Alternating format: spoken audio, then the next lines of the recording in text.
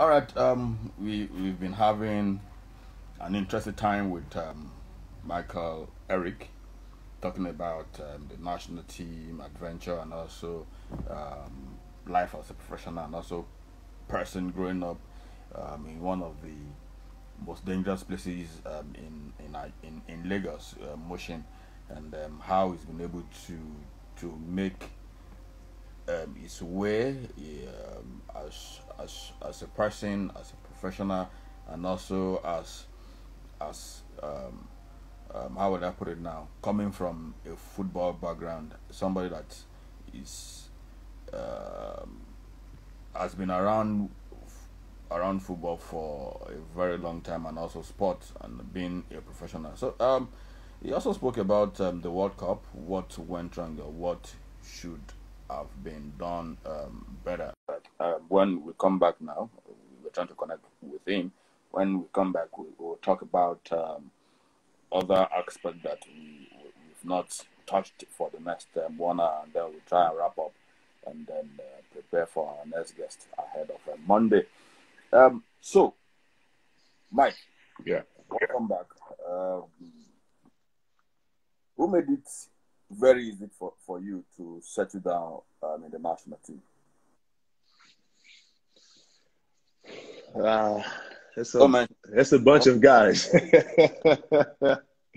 It's a lot of people, man. Because, like I said, my at one point in my career, I had to make a decision for myself, which was have longevity in my career first before I start tapping into other ventures, which is representing Nigeria, doing other things during the summer when I could rest. But like I said, I spoke to a few guys before I even made a decision after the invitation came to through. I spoke to Ike first, then randomly, I just shot him a text. I said, Ike, how's the national team? Where is it gonna be? What's gonna happen? What's gonna happen? Where the players come in? And I spoke to Epe Udo right away. I said, do you want to do it? Do you want to go? He said he wants to. Then, then I get to talk to my friends like Nigeria, Benga, my cousin Tamiwa, his friends, my boy Buge. I got to talk to them about national team. Man, they convinced me. I tell you, if you do it, it will be good. It will be something that you will never forget. And I'm like, I do have a full contract to be on a club, thankfully. I have to be careful. Yeah, but it's workup, insurance, a lot of things were in place. But I'll tell you the truth is being able to see what they were telling me was live this dream for us so we can live it through you was like, okay. So we can say that's my boy. That's one of the guys that I grew up with. I'm talking about my guys I grew up with. Those kind of things kind of stuck with me. Then with someone like Ike being back and forth every window, no problems. Always has shown up, always has dominated, always has been able to come back, Ben Uzo, the same thing. I kind of like reached out to him a little bit, but just seeing them after I met them in 2013, being able to continue, being able to change the culture, being able to just, have that mentality like, yeah, this is our country, we're representing Nigeria, kind of changed my mind because I grew up in Nigeria. I went to Baptist Academy. I live in Mushin. I did all these things. Why can't I represent Nigeria as well in the World Cup, But initially it was more of trying to have longevity in my career first, trying to secure my name in Europe as one of the bigs that can be depended on if you need a big, something like that. So that was my first goal. Then national team became another ultimate goal after I was able to do those things. Let's look at the experience, and then um, I know you were popular with some Nigerians before you played for the B Tigers at the World Cup, but no, the popularity doubled after the World Cup adventure and then everything. Yeah. If you were given a chance, let's probably turn back the end of time, 10 years. back, would you have made that decision again to probably focus more on your club career, or you look at a situation where No, you? no. Now, I think I would have played right away, but there was another thing that happened during those times. Like I said, when I was in the Orlando camp in 2013, I had an injury. So the injury put me back in a different perspective, which was you have to be healthy first. You have to have a career first. Because I was still young. I was my second year pro. Yeah, first after my first year pro, I was going to be in my second year. I needed to. I had a different perspective. The perspective was be healthy. That's the first one. And the second one came about, try to find your own lane in whatever side you choose. Do you go to Europe? Do you stay in the US to do D League, or do you continue to pursue the NBA? So these things, if they didn't happen, I probably would have been tagging along with national team from day one. For sure. Um, your reaction to the postponement of the?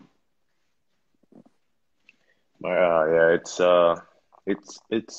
it's tough to be honest because you don't know what's going to happen, especially with the COVID-19 and how it would affect a lot of people, a lot of families, all the economies. But at the same time, I think it was the right decision for the Olympic Committee and FIBA to postpone it because it's more than basketball. It's more than sports. Uh, it's more than any of these things right now because a lot of people are dying, and life and death situation matters more than anything relating to sports at this moment. I know that you kind of grounded in Nigerian basketball and also the players, past, present, and probably if you have the skill or the talent, probably you know the people that will dominate the future. Now let's stay with the guys in the past. Who will you describe as probably the all-time greatest to ever played for the national team? So I ever played for Nigerian national team? Whew, that's really tough. I know some players that I can name. I don't think some guys would know these players. uh,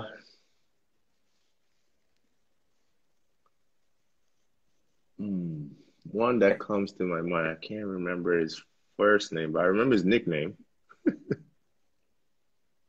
He used to play for the national team and he used to play in Cantonment a lot. I'm trying to remember his name. I'll give you his full name in a second. I always looked up to him because all he did was he was very dominant. When I first saw him play, he was very dominant. I just can't remember his full name right at this moment. It will come to me. I'll hold that question. It will come back to me, and I'll get back to you. I think he was, in my opinion, but as of late, I'll give it to Big Ike, man. He's been dominant. He's been really dominant with the ability to score outside, the ability to finish inside, and just wear Nigeria all over him, and just represent Nigeria at a high class. I think he's up there right now. I spoke to Stanley on Monday. Yeah. Spoke in glowing fashion about the big guy, captain Yeah. of the team. Speaking to you today now on Friday, you're also speaking glowingly about him. I've been around the national team now for probably 3-4 years, and it has been that constant face. Yeah. The Yeah. point between the old and the new. Nigerians want to know what's about this Ike. What's about him? Can you figure him out to describe There, this? there's a random saying in America, I think, real recognize real. You recognize a real human being when you meet Ike. He's straightforward. He jokes around once in a while here and there, but he's straightforward and he gets the job done. And that's real because you want to get the job done as a player. I'm saying for myself, you want to compete. You want to play against someone like him. But then you get to play against them. You going head to head and y'all kicking each other's butt or he's kicking your butt and he gets the job done. And that's real. Real recognized real. To me, in my opinion, he does a lot of little things. He does a lot of good things. He did a lot of good things too when he was a player in the NBA, when he was a player in China, and that's longevity too. Those are things that makes him even a very, very dope individual because he has done so much, either under the radar, in the spotlight, consistency, consistency, consistency. That's all I can say. You know, it's pretty amazing to see. Let me put you on the spot. I asked Kelechi Anona this question. Yeah. I think Wednesday. If you name the team coach for Nigeria today as the head coach with the current squad that we have presently available to Nigeria, pick your first five. My first five starters right now? Okay. That's a good spot to be on, but I'm a player's player, and I'll go with Ben at the point for sure. Based on statistics and based on analysis, I will go with Al Farouk at the three. I'll go with the two spot is so tough. There's so many tough guards on the two spot that right now I don't even know. Okay. Just for the sake of conversation, for sure I'll go with Irebu at the two, just to start. And at the four, I will go with Ike, and at the five, I'll go Epe. All right. Like, no brainer for sure. No problem. 2021, 2022 is going to be a very busy season because at the international stage, because looking at the fact that programs for 2020 shifted and crashed with the ones of 2021. So we're going to have qualifiers for the Nations Cup. We're going to have Afro Basket to play in 2022. We're going to also have the big one, the Olympics. Yeah. Your prediction as a member of the national team? It would be one of those things for sure. It would be another challenge. It would be a very, very interesting period, an interesting time for us to represent Nigeria. We'll have to be ready for any situation because I think once the World Cup once the Olympics is over, the qualifier will be next, right? We have to be ready for that. We have to try to, it will be challenging for sure. There's no other word for that. It will be very challenging. It will be challenging on the body and on even the coaches because some players might not be able to make it because maybe they have to go to their clubs. The decision making. So it'll be challenging, but it's something we couldn't control. Obviously, it's out of everyone's control because of this COVID-19. But it will be challenging. What would be the benchmark going to the Olympics? Going to the Olympics, the benchmark. I think dominance. We just have to go in there and dominate it. There's no other way. We have to dominate and win. There's no. So are you saying that Nigeria can win the Olympic, or you're just aiming too high? Probably aiming for the sky and fall. There's no way you can limit him. When you have a team like ours and a bunch of determined players like the ones we have, I think we have a chance to win it all if we commit ourselves, if we do the right things, if we prepare ourselves. It was far-fetched, but it's doable. Countries have done it, right? But the question will be, how will we be managed? The question will be, how will we be prepared? What will be the infrastructure given to us to prepare us for that? Because it's doable. All these players that we have on our roster are playing high-level basketball. They're playing all over the world. They're playing in the NBA. They're playing in EuroLeague. They're playing in China. So my point, to be exact, is we're going to play against the same caliber of players. They're playing in EuroLeague. You're playing in China, playing in the NBA, in the Olympics. So put us in a better position so we can try to dominate and win. So that's meaning better infrastructure when we get a chance for training. Uh, the management should understand what we need at the moment, if it's rest, if it's training, if it's talking to the players individually, seeing More what money. yeah, formally, and all these things, you know? So I think we have a chance. There's You, no limit to my aim. I think we can win it all if we do you didn't mention more money. If it's about more, it. Like I said, I put down for in both language infrastructure. They're gonna understand. okay, okay. Now, somebody is asking you that out of all the emerging talents, the established talents that we have scattered all over the world, and then your set target of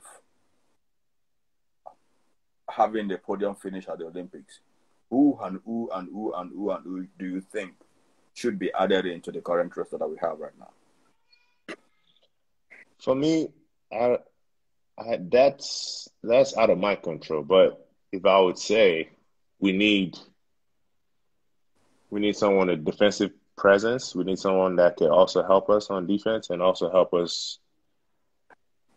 I don't know names that will be available, but for to be honest, we just need maybe another defensive presence because defense win games from my experience. So whoever is available or whoever has a defensive mentality that will be on the table, I think will be a better choice, in my opinion, to add to the roster. I don't know who will be available, but to the current roster, I think we need one solid defender, overall defender. It doesn't have to be a guard, doesn't have to be a forward. It could be an all around defender. We just need one, and it'll be dope. What do you think about Jalil Okafor's commitment to play for Nigeria at the World Cup, at the Olympics, and also what does that portend for your chance in it? I mean, it's a good call because then he's following his father's footstep or his calling, like, which is he's a Nigerian uh American born in Nigerian American pretty much, right? But at the same time, we have competitions where you have to earn it. He's an NBA player. I understand there's a lot of things that could happen, but there will be a position where he's never played word competitions. There'll be a position where he has no experience in that. He has experience in the NBA. He's an amazing player in the NBA. Respect to him. But sometimes it comes down to experience. To have you played against European style of basketball? The spacing is different. The strategies are different. The way of defending is different. NBA is different. Also, NBA is a lot of space. It's a lot of entertainment for the NBA. It's a lot of razzle dazzle with the NBA. There's a lot of things that could be put in perspective. As for me, I'm not really worried about what I can do, what he can do. I'm worried about what I can do, which is what I can do. At the end of the day, it'll be good. It'll be a great addition, but it's part of the game. Competition. You compete and you do your best. You've played with Jordan Warren before, Yeah.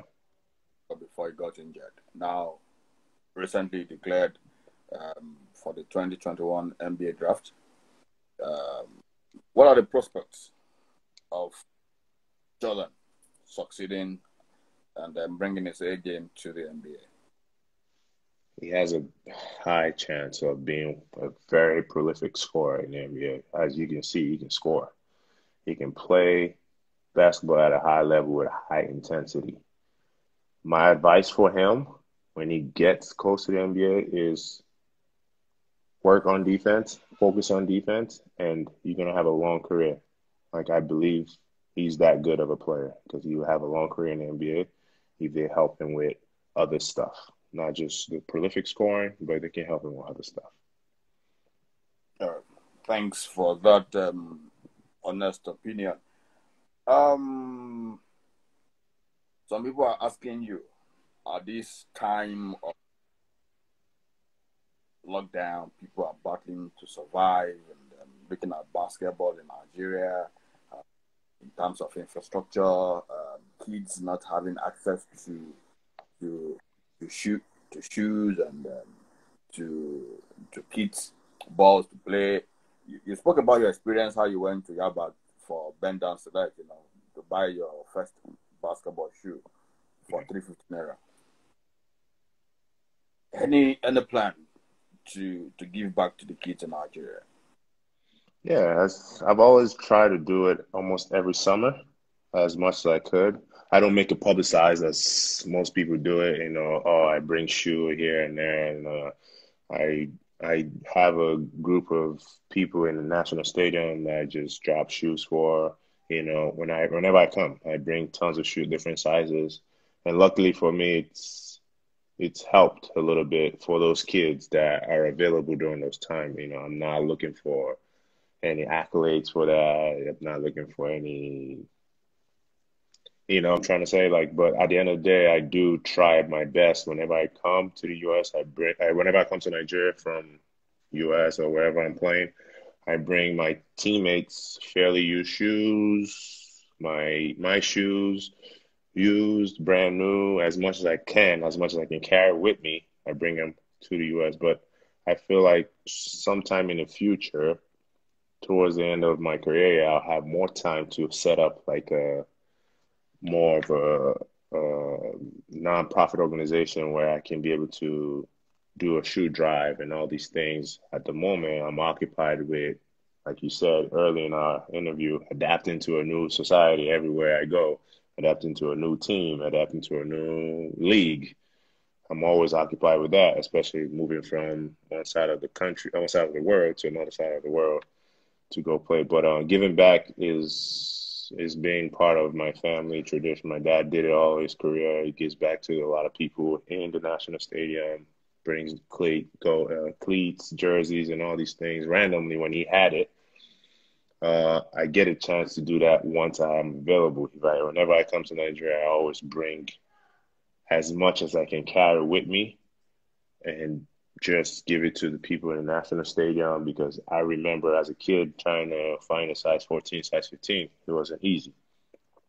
I know it's not that easy as much, but by His grace, I'll be able to do some sort of a shoe drive with more of a wide scale thing, maybe nationwide or something. Once I'm getting more, what's the word I'm looking for? Once I'm almost towards the end of my chapter, yeah, as a professional athlete. Your take on the latest addition to the technical bench when the Nigerian Basketball Federation named Mike Brown as the technical advisor for the national team. Sorry, repeat the question. Your take, Yeah, Mike Brown, Coach Mike Brown being named okay. director or technical advisor for the national team. What does that portend? It's pretty good. It's a big move. It shows that the federation is taking real consideration in our talents now. It shows that the federation is trying to accomplish something here, which is a big, big move, And it's unique.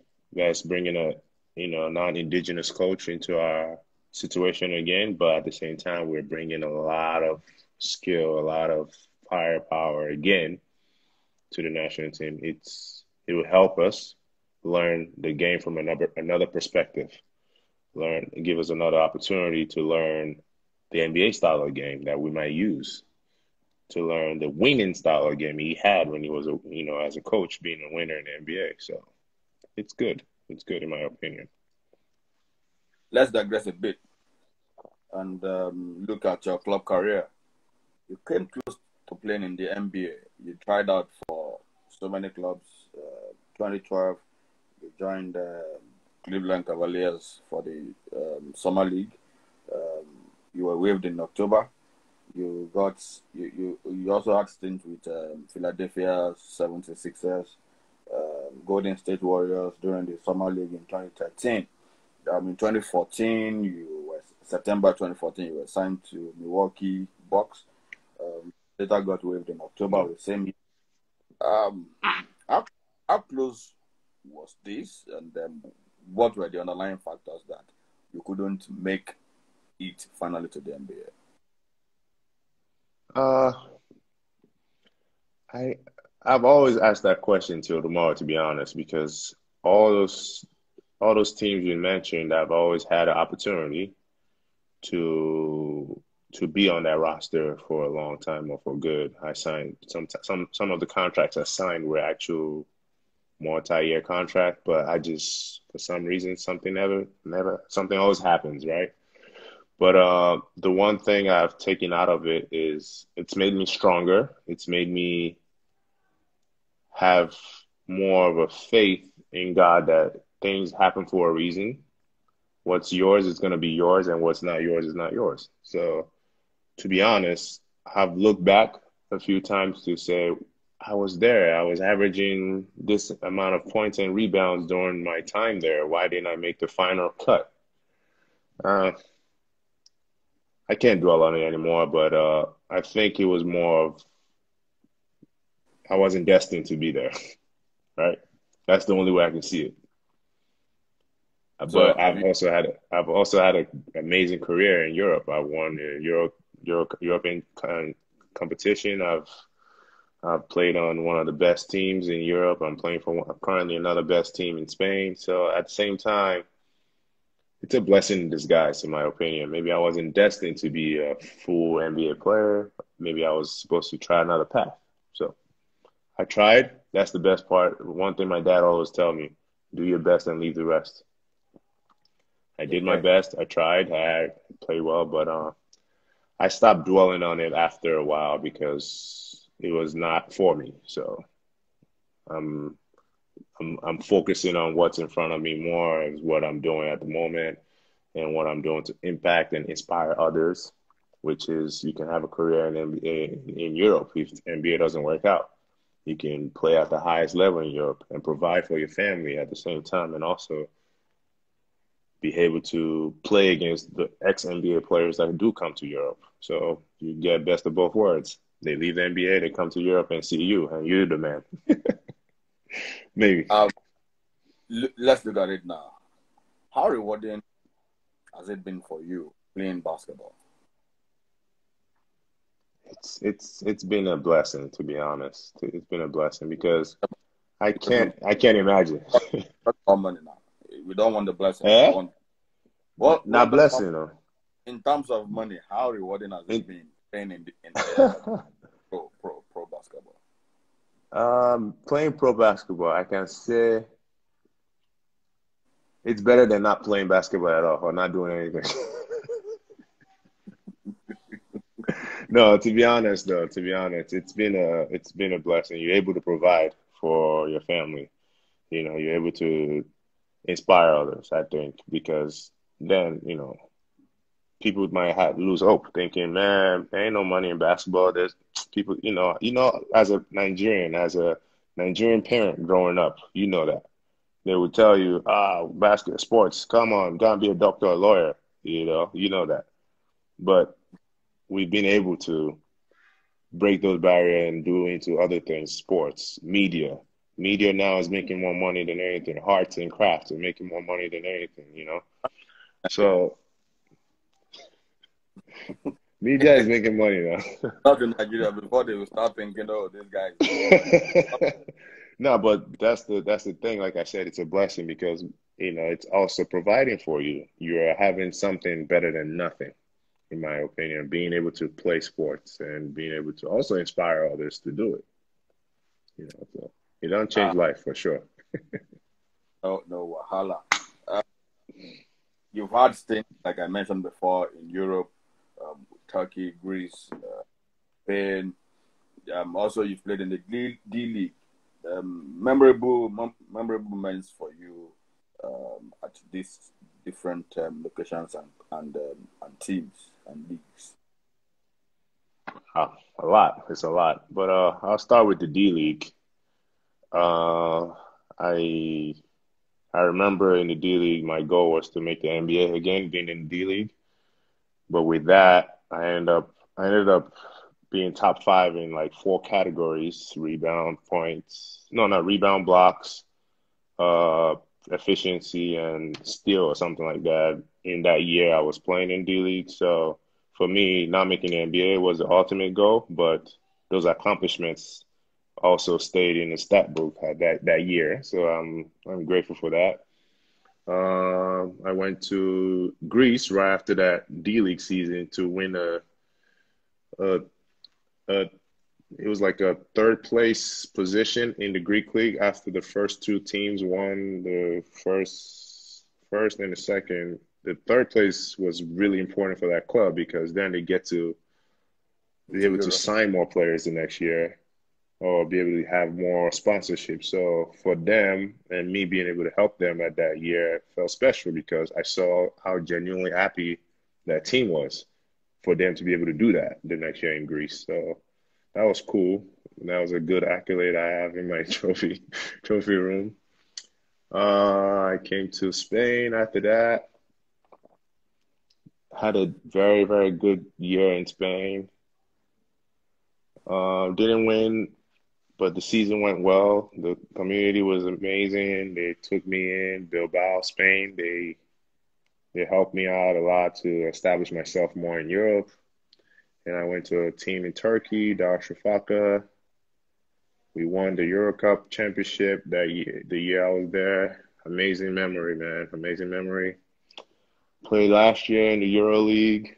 Had a great season there. A couple of good games, MVP games I had. Pretty good. It was a pretty good career so far.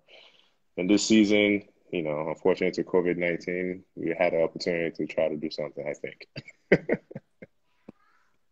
You signed for Baskonia in July 2019, few weeks to the World Cup. Um,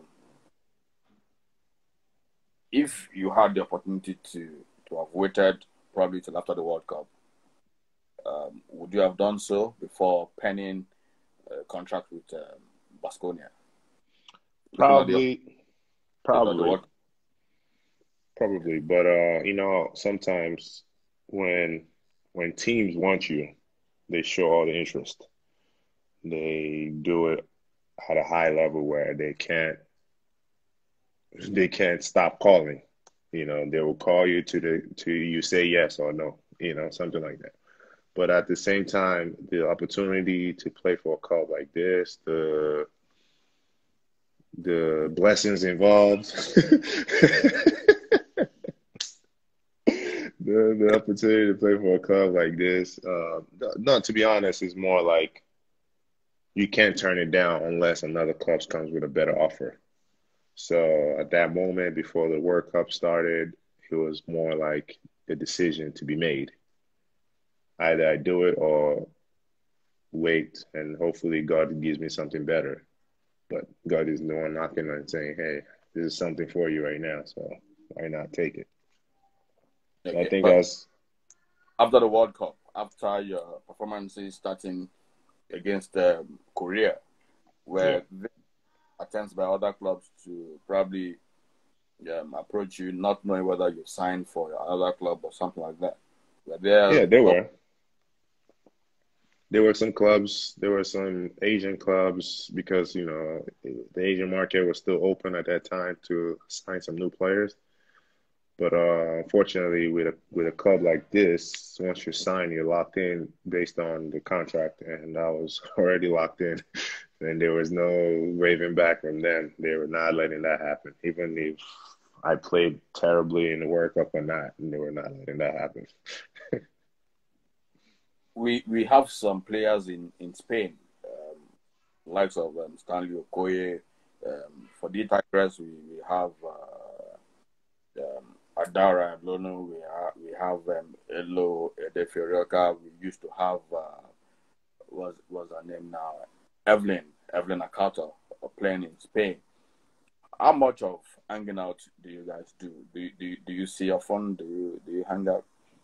I mean, we don't even get a chance to because it's too far away from each other. But whenever I got a chance to play like Stan's team, I got to go to dinner with him. I went to have, conversation, a few hours of conversation with him. So it was good.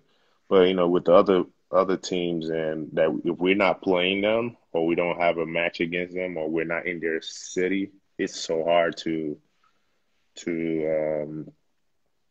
really travel around per se because you have time practices in different weird times of the day based on the availability of the gym and all that stuff. So up school, yeah, my Big, best academic guys are hitting me up big, here. biggest challenge ever faced as a man. Sorry? Biggest challenge ever faced as a man. Whew.